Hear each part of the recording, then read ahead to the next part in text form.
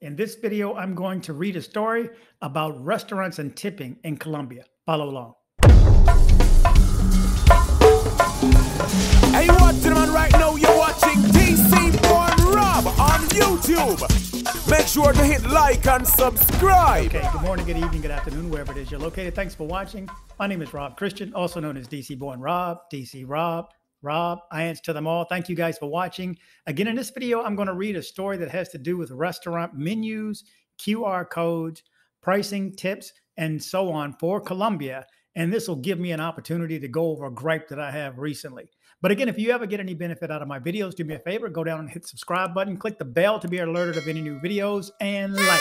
Like helps the YouTube algorithm. The more you hit like, the more people get to see these videos. So let's just jump into the story here. Okay, this story is in El Colombiano. It's entitled Physical Letters and Voluntary Tips Among the New Rules for Restaurants.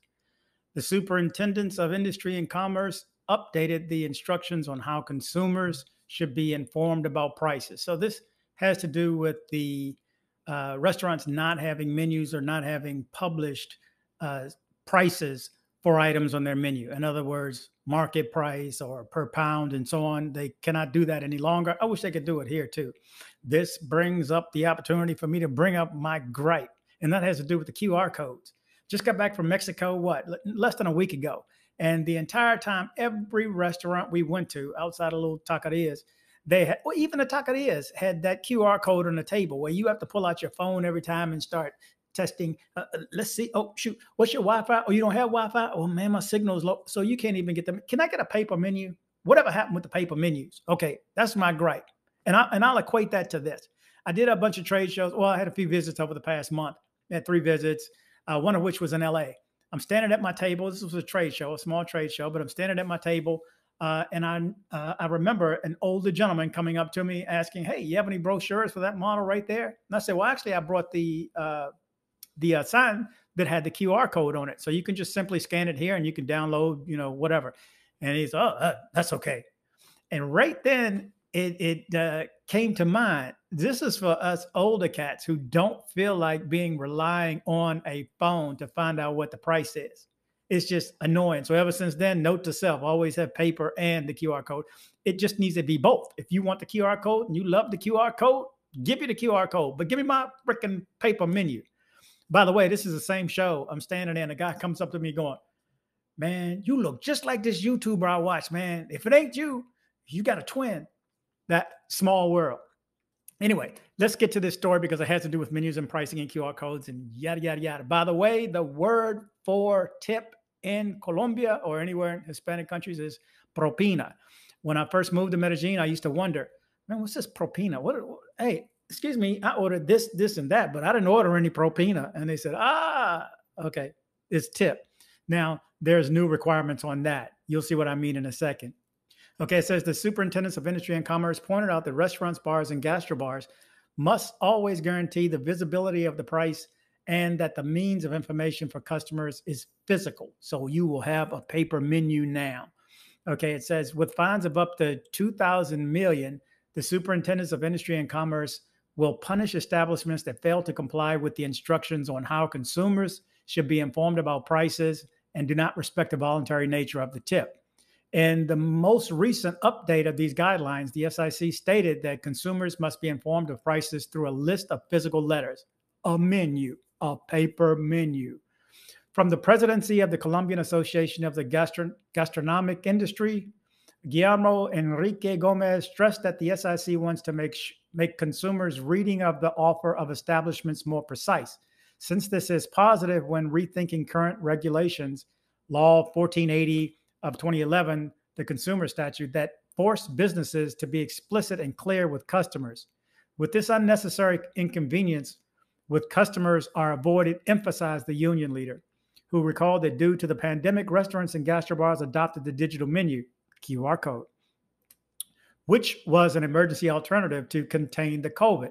Since May, the SIC has already reminded these establishments that once the pandemic had been overcome, this exceptional measure could not prevail and that it was pertinent to return to physical price information. Okay, now It is not that the QR code is being prohibited. No, no, no. It can continue to be maintained, but the restaurant must have a visible price list so that any consumer before making a decision can see it and be informed in detail, added Gomez. Most of these restaurants, and you'll see most of Latin and Central American that I've seen anyway, they all have a menu out front of the restaurant, either on the wall next to the door or there's a little podium out front, normally next to a hostess or someone standing outside. And it has the prices there. So you can look and go, oh, this says this. Do they have any seafood? No seafood. Okay, next. I can keep on going. Excuse me. So keep that in mind. In this scenario, the SIC noted that the use of technological means is optional and does not replace the obligation to make prices visible.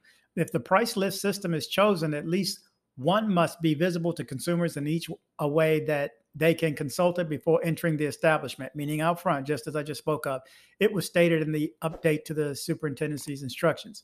Another aspect that the authority emphasized is that for the display of prices, establishments cannot demand additional requirements from consumers, such as, for example, registering on web pages, providing personal data, or granting access permissions to applications.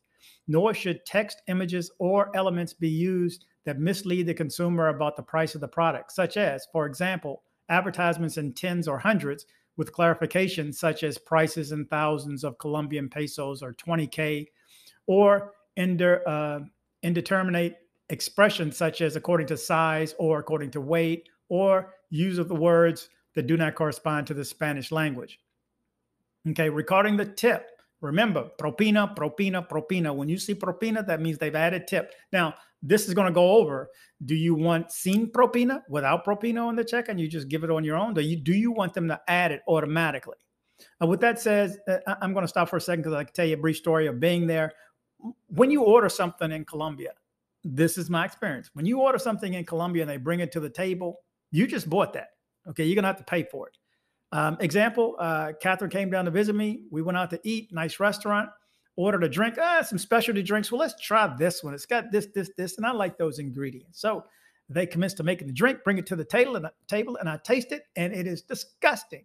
So I'm American. The American came out of me, and I said, I don't like this drink. I had one sip out of it. Could I get something else? And they go, oh, the server comes over and goes, oh, ¿qué es tu problema? What's the problem? Oh, you don't like it? No, no gusto. Every Spanish bit of words I came out, no, it's cochino, no pagar. It's nasty. I'm not paying for it. So then the bartender comes over. Well, this is how we make it. Okay, that's great, but I don't like it. It's disgusting. Es cochino. No quiero. Y no pagar. I'm not paying for it. It's nasty. And then the manager comes over. This went on I think we went through about 5 or 6 different people. And this went over the period over a half an hour. We were ready to go. But it was the principle of the thing. Being forced to have to pay for something you don't like. Just be aware. When they bring it to your table and you take a sip out of it, that's your drink. Now, I got out of it because I just had to go full force American, go, hey, force me to pay for it. Call the cops because I'm not paying for this. Look, I didn't drink it. And that's how I got out of it. But just be aware of that. If you buy it, if you order it and they bring it to your table, if you order it and they bring it to your table and you taste it, it's yours. Okay. It says the SIC reiterated that in this voluntary acknowledgement that the consumer people who are part of the service chain for the good service and product received, so the decision on payment depends entirely on the consumer. So it's up to you what you pay. However, it is indicated that the businesses can suggest that the value of the tip, as long as it does not exceed 10% of the value of service provided. So no 15%, no 20%. Don't over tip, guys. I'm telling you, guys and gals, don't over tip because you're going to make it bad on the next person. They're thinking this is normal. Oh, 20%? So 10% max. Okay, and this is according to them. So 10% of the value of the service provided. And the consumer may be asked when he requests a settlement of his account if he wishes to include it in the bill or he wants to pay a different amount. The consumer can decide not to pay the tip, You can decide not to pay the tip or modify its amount at any time, even after the sales invoice has been issued, if they were not asked before issuing it to the establishments. Here's a note, and here's a quick scam that you need to know about also. We do this in the U.S. So I haven't had employees. We had to let somebody go at a bar that I managed years ago because of this. They will bring you a check. Okay, you say, okay, add the tip to it. They add the tip to it. The tip is on the check that you receive. You look at the check and everything looks correct and it says, okay, $40. Okay, but that's including the tip.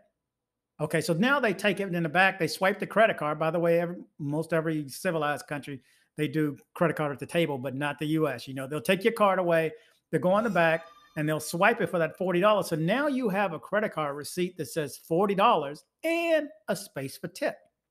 You have to be aware you've already included a tip and just draw a line through tip. I always personally, I write cash because you can draw a line through and they can write numbers over that line. But if you write out cash, they can't get past that. And then bring the total down, $40.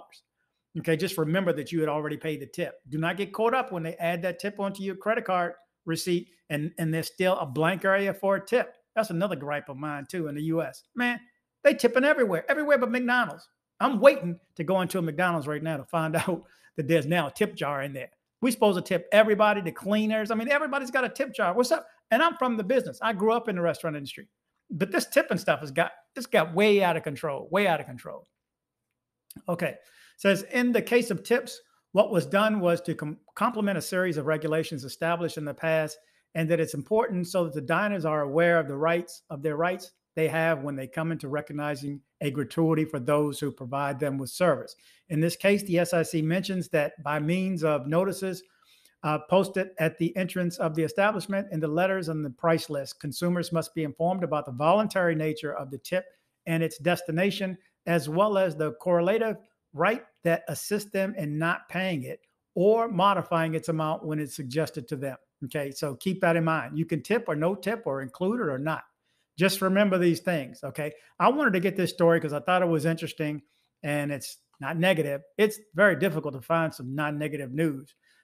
If you think I'm only putting out negative news, I search for good news. I ask you guys for good news. And by the way, if you have good stories you want to pass on too, pass those on. Send it to dcbornrobgroup@gmail.com, dcbornrobgroup@gmail.com. Also, if you're going down and you want to join our private group, dcbornrobgroup@gmail.com. Send me your name and your WhatsApp number.